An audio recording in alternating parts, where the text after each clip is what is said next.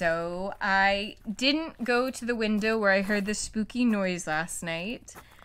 I'm hoping and assuming that if I ignore it, then it'll just go away.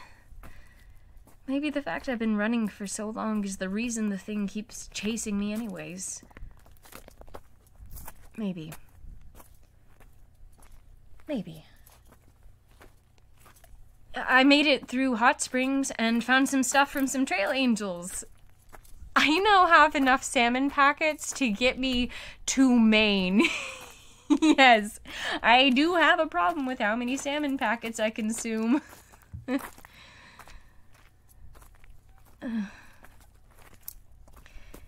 You know, hearing Steven's backstory,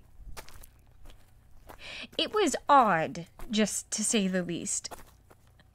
I don't know what anyone, or anything for that matter, wants with me out in these woods. I don't.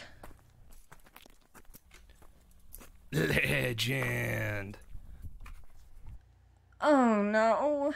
It's like right as I cross into these trees. Oh man, that battle at Bell Witch Hostel was intense. Battle? Oh yeah, that creature practically destroyed the whole cave. Betsy and the witch are still cleaning it up. Lucky for you, they can't leave. Cave? Don't you know the story?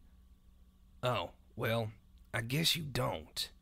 Betsy Bell was the belle of the ball back in the day. Her daddy bought a house that was haunted by the Bell Witch, you see. It used to claw up Betsy's leg and her back and make all the crucifix turn upside down. It was terrifying for everyone involved, so Betsy's dad sold her to the witch. Now, they run a hostel and try to trap hikers. Heard that's what's happened to your boy. They try to trap him. Wait, you're telling me he went missing there? No. That was a few states up when the beast finally got him. I can't talk about it, but the witch did trap me in a spirit tree. That's why sometimes I turn into a bottle. The beast? I said too much. What? No, I want to talk more about... Hey, wait, where are you going? I said too much. What? Oh, Dakota.